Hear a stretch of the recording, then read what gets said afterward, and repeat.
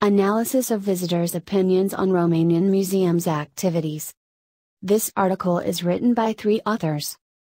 First author Sergiu Marius. Second author Mazilescu Raluca. Last author Sergiu Camelia.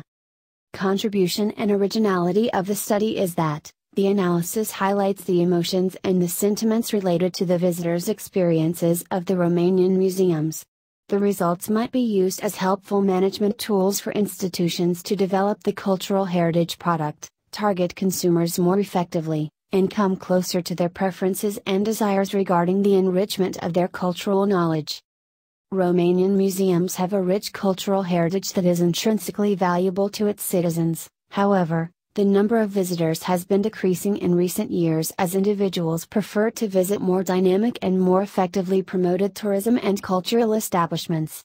An interactive presence on social media can switch the attention of different cohorts as well as provide a space where people feel free to express their feelings and opinions, and thus could also influence the decisions of others in regards to visiting these cultural heritage establishments.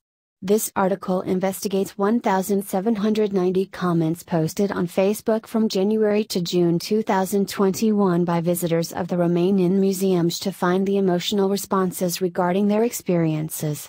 Our software delivered the text mining results, sentiment scores, and emotion classifications. In addition, the eViews software was used to produce images regarding the relationships between emotions and sentiments.